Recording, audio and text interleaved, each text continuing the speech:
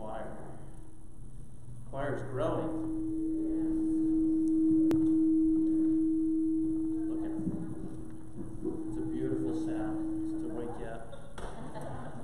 We're going to do that every Sunday just before the sermon. Check, test. We're good? All right. Well, this morning we continue our series on We Believe, sort of these major beliefs that we hold in the United Methodist Church. Now, understanding, though, that just because I say this is what we believe as United Methodists, doesn't mean that all of you believe them exactly this way. That's what makes United Methodism so fun, is that we have all sorts of varying degrees of belief in these areas. We're a really beautiful spectrum rainbow of beliefs in this place, and so I love that.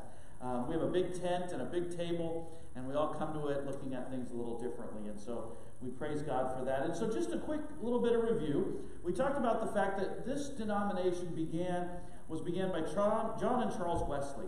These two brothers, these Anglican priests, who never meant to start a new denomination, and yet here we are. They remained Anglican priests till the day they died. John Wesley was never a Methodist. He was always an Anglican priest, despite Methodism starting and growing and becoming one of the predominant denominations in the country. I do believe 1 out of every 3 Americans was a Methodist at one point in this country's history. Truly was a great denomination and still continues to be.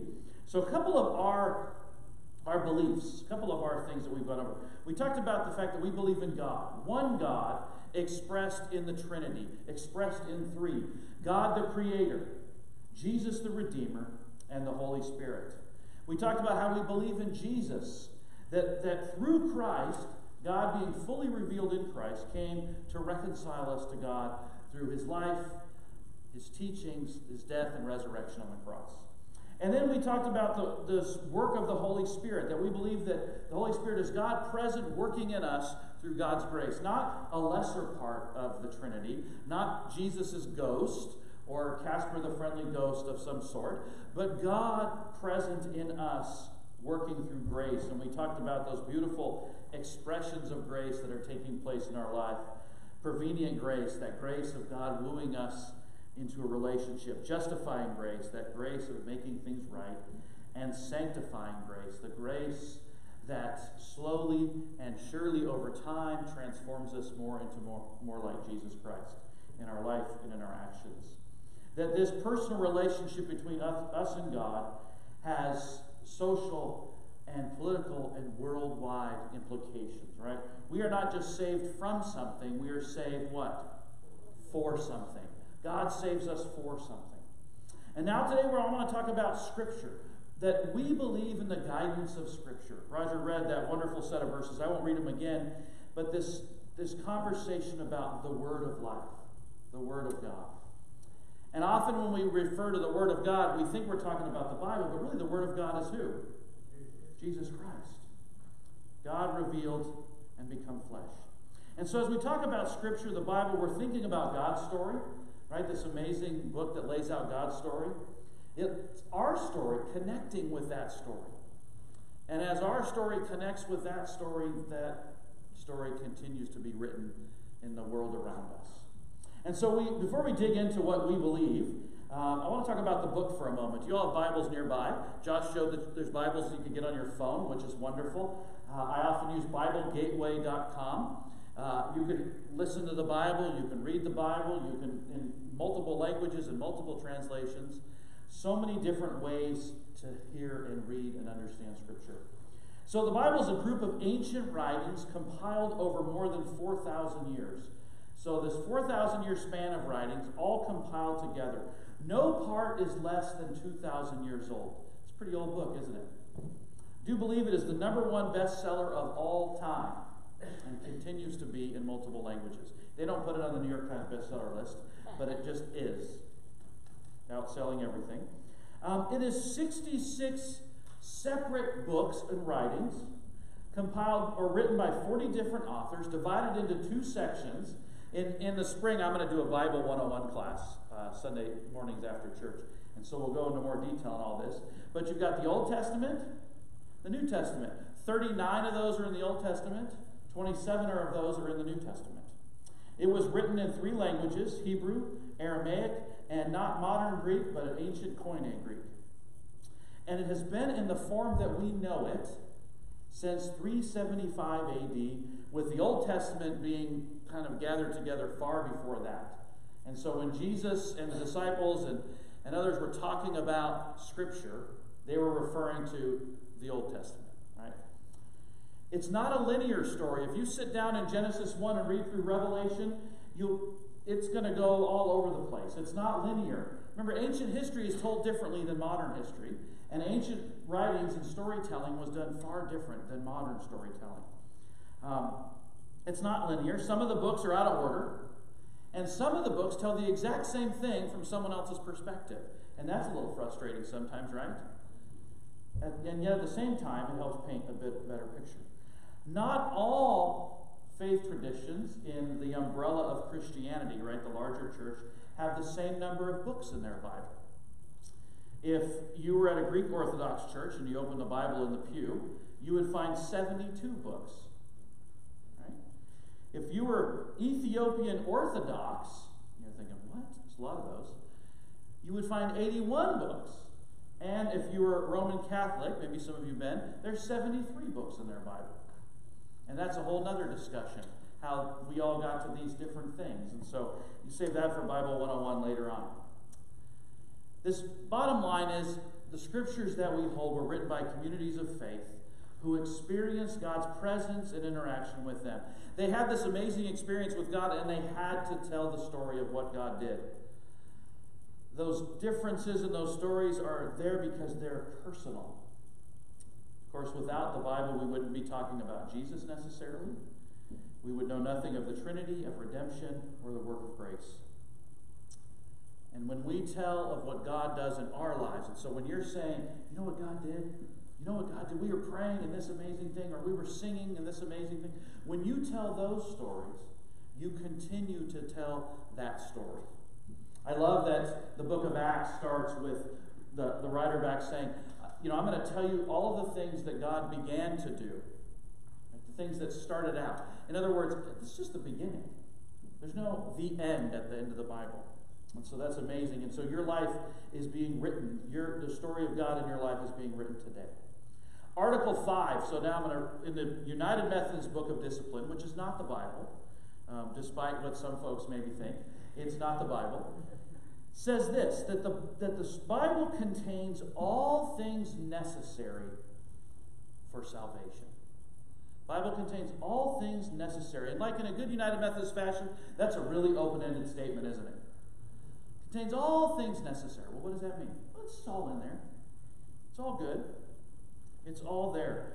There's no secret knowledge that you need to understand Scripture. You don't have to go to seminary.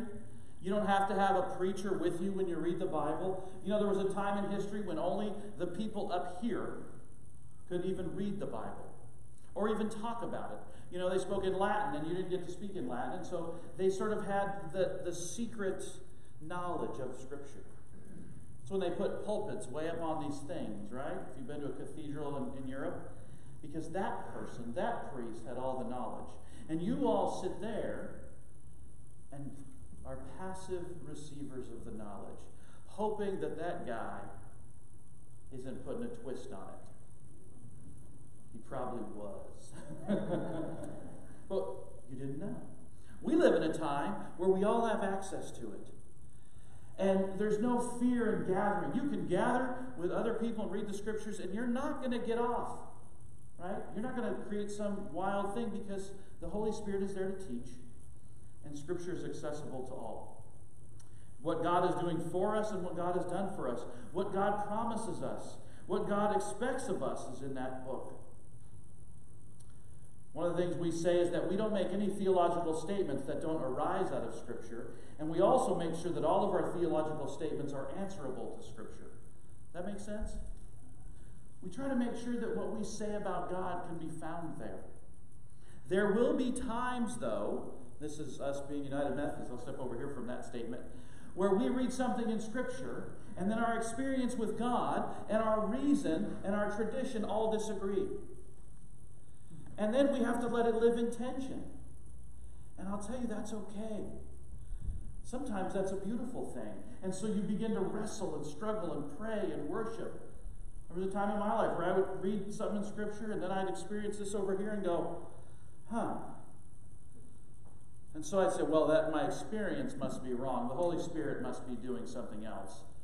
Or I'm misinterpreting it because the Bible says this. And so then you have to keep wrestling. And sometimes those start to jive, and sometimes they don't. Sometimes they don't. We've got to read it, though, don't we? If we don't read the Scriptures, if we don't open the Bible, then we're not learning and growing. John Wesley listed this idea. He said, searching the Scriptures is a means of grace. Is a means of grace. Spending time in the Bible is a means of grace right alongside communion, right alongside baptism, right alongside being in church and worshiping God and serving in the community. Reading the Bible is a means of grace. So how do we do that? How do we read this thing? This 66 books with 40 authors written over thousands of years. We read it as God's story, God's creation, love for humanity, of sinfulness in that relationship, and of God bringing us back. Wesley believed, first of all, that we never read the Bible in a vacuum. We don't. When you come to the Bible, you have to understand that everything you have in your life comes with you, doesn't it? And if you think it doesn't, then you're maybe fooling yourselves. Every single one of us open the Bible with something that we bring to it. And I think that's a beautiful thing. When we read the Bible, you should begin with prayer. Next time you sit down to read Scripture, I encourage you to start with a prayer. And it could be the prayer of, Lord, I don't want to do this. That's okay. Or, Lord, last time I did this, I got really confused. Ask God to lead you in that time. That the Holy Spirit would enlighten and enliven your reading. Wrestle with it. I love Josh sharing that him and his grandma and Roz got together last night, and they opened up these different Bible translations and maybe some commentaries, and they tried to make sense of this. Commentaries are a wonderful thing. In other words, reading what others have said about that Scripture. You know, there's 2,000 years of the church. People have said some things about these verses, haven't they? And so why not dig into it? You don't have to agree with that. You may open a commentary and go, well, phooey on that. Don't assume that person's right because they have a bunch of letters after or before their name. I don't agree with them all. So we want to read Scripture with prayer. We want to read Scripture with other sources. And we want to do it in community. You know, it's one thing to read the Bible by yourself. How much better is it to read it with people? To read it together. That's why we still read Scripture in church.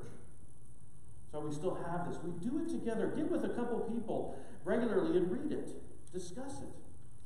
The Book of Discipline says this: we are aided by scholarly inquiry and personal insight under the guidance of the Holy Spirit. As we work with each text, we take into account that we have been able to learn about the original context and intention of the text. In this understanding, we draw upon careful historical, literary, and textual studies of recent years. You see, when we read the Bible, we have to do it critically and devotionally. Wesley said, regardless of your education level, be critical with it. Allow it to speak to you. It's important not to focus on bits of the Bible. How many of you ignore the Old Testament in your studies? Great, raise his hand. The rest of you, you love Leviticus, don't you? Things that cause uncleanliness. That's your favorite. Just, man. All the things you must sacrifice depending on the sin that you've committed. Those are just a hoot, right? Numbers. Let's count up all the different things. There are 400 Hittites and the Amalekites, and we'll just read them. And I know you gather around the dinner table and you just enjoy that stuff. We do. Sometimes we ignore different parts of Scripture. Or sometimes we focus on, man, I love the book of John. I just read John every day. Or I love Psalms. Or I just love certain Psalms. Because if you read all the Psalms, some of them are kind of, you want to go, David, did you need a hug? Or, he's just having a rough day. So we need to read it all. We need to read it and see, as Wesley called it, the general tenor, or the whole scope of Scripture. Seeing that God's story, the story of God redeeming humanity, is all the way through it. This beautiful thread is woven through it. Even the parts that drive us crazy and make absolutely no sense. Even the parts that are so contextually bound up, and what I mean by that is they're a product of their history and their culture maybe, 3,000 years ago. Even those parts, we have to read it and see. So for example, we see the grace of God when we read the story of Joseph. God, bringing him out of slavery to save the Israelites, etc. We see that same grace in Jesus Christ. And so we see grace over and over. And so we read the whole thing. We need to make sure when we read it, we don't pull verses out of context. You ever heard the statement proof texting? Proof texting is when you have an opinion about the Bible or about God or about faith, and then you go to the Bible and you find 10 verses that help your opinion, ignoring all the verses around it. I'll give you an example. My brother was at a Bible study. My brother has a few tattoos on his body. And somebody at the Bible study made sure to point out that the Old Testament says tattoos are a sin. And he was real upset. He goes, man, I'm just trying to understand. I'm just going to a Bible study. He goes, I don't think I'm going to go anymore. And I said, well, did you remind him that in that same chapter it talks about slavery and how it's a good thing? Well, no, I didn't know that. And that it says you're not supposed to cut the sides of your, right here, the locks in your hair, that you're not supposed to wear fabric with different threads. How many of you have multi-fabric, right? Cotton blend, sin. Shellfish, sin. And so on. The point is that people love to, that person probably just didn't like tattoos, which is an opinion, right? Some of you can't stand them, some of you love them. But that's an opinion. And they went to the Bible and they found something to support their opinion. That's proof texting. We have to be careful we don't do that. I've watched pastors proof text to the point that they even choose scriptures from multiple translations to fit their opinion. Proof text so hard that it's like sprain an ankle doing it. It's so intense. We also can't set aside or ignore scripture that we don't like. There are times when I'm laying out the scripture reading for Sunday and I'm looking that I'll be going, I'm like, we should stop there. Because that next one, just kind of wonky and it's going to throw people. And then they're going to come up after church and go, what was that? And I'll be thinking, I should have just left it out, huh? But it's there. And so we do good work. We deal with it. We don't go to the doctor and say, doc, you can check everything, but my right foot, just stay away. Yeah, but you're limping. I know. See, we've got to deal with it all. We don't isolate verses. We don't pull them out of context. We realize that the context is so important. When the Apostle Paul wrote the letter to the Romans, he wrote that in a specific time in history, from a specific place, with a specific purpose to a specific people. And so there's things that are there for that, and then there's things that speak to us 2,000 years later. We can't do all of those things because when we do that, we ignore the big story. We ignore the big narrative. That from the beginning of Genesis all the way through is the story of God redeeming us. God working to bring us back. This love story of God wooing. Like all good stories, it gets off on some weird trails, but we still journey down them. In John 5, verse 9, Jesus said this, you study the scriptures diligently because you think that in them you have eternal life. These are the very scriptures that testify about me. Then he says, yet you refuse to come to me to have life. He's telling the Hebrews, you read all along. I was in there. It talked about me. And so as we read Scripture, we have to be really careful to read Scripture through the lens of Jesus. When we do that, we see it come to life. And so we read all of Scripture through the lens of Jesus. We even interpret it through what I like to say is like a colander of Jesus, right? Through the Jesus filter. Does this verse sift out through the work and life and teachings of Jesus?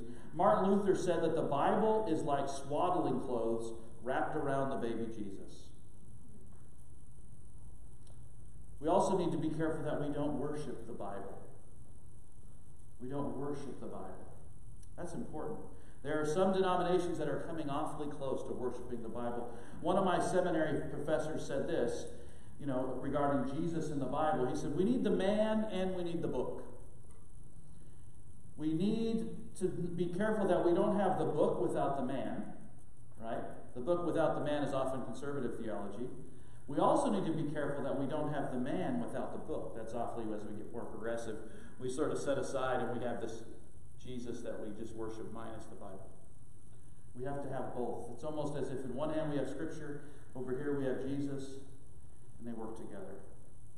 And so through the lens of Jesus, most of all, John Wesley stressed practical divinity, that as we read, as we study, that as we wrestle with Scripture, we should then go and do Scripture. That we don't read something like, love your neighbor. That's so nice. Oh my gosh, my neighbor's dog. Right? I say that because there's this little dog about 3 houses down right now. I'm going to go rescue it. But you do, right? You have to respond and do. Jesus didn't just say those things like in the Sermon on the Mount to make us feel good. He said those things so we would actually do them. It's to be read, it's to be pondered, it's to be lived, and it's to be embodied, and the Bible should be transformative in our lives. Wesley said that we should read Scripture constantly. In other words, read it in a regular way. We should read it carefully. We should read it seriously. We should read it fruitfully. In other words, immediately practicing what we've learned. In early Methodist Bible studies, you know what they would do? They would then have a time of confession and forgiveness. They wouldn't just study the Bible. They would do that. And then they would say, okay, now let's ask each other, how are you doing with that? How are you doing at loving your neighbor? Well, not good. And they would actually meet in those sort of groups, these Wesley Covenant groups. And did you know up until the early 1900s, you couldn't go to church on Sunday if you didn't go to that group during the week as a Methodist? Isn't that weird? You got a ticket to church at the midweek meeting. I know you think, no way. There's some strange correlation that the United Methodist Church, or the Methodist Church, at that time as the Methodist Church, was growing as that was taking place, outpacing the growth of the U.S. population, late 1800s, early 1900s. And then they made that change. Like, well, you can just come to church. You don't have to do any study during the week. And guess what happened to the decline began? Interesting. Interesting. Now, correlation doesn't equal causation, but there's something to think about there. It's interesting. Lastly, what is the Bible and what it isn't? First of all, the Bible is not necessarily just ancient history. It's presently available for us to experience. It's not a science textbook. We don't go to Genesis to look for science, right? We also don't go to Genesis to look for history the way we know history. You do realize that ancient Middle Eastern people told history different than we do. We tell history very linear, don't we? That's how we went to school. Okay, this happened, and then this happened, and then whoever wrote the textbook ignored this. The dominant culture ignored this, and then this happened, and then this happened, right? Back then, it wasn't about that. They sat around as a nomadic people, and they told stories about what God was doing with creation. And then us modern people came along, and we said, well, that must be exactly how it happened. And if you don't believe that it's exactly how it happened, then you're not a good believer. No. It's not a science book. It's not a historical thing way back when. And when we boil it down to that, we miss out on so much. When you take Genesis 1 and 2 and make it a science book, boy, do you miss out. You miss out on this beautiful narrative about God and creation. Bottom line is, it's a love story that God invites you to be part of. It's easy to read Scripture with the attitude that this isn't really for me. It's just an exercise that I do. But I want to challenge you with the words from 1 Samuel. Speak. Speak, Lord, for your servant is listening. God, how do you want to invite me into this love story?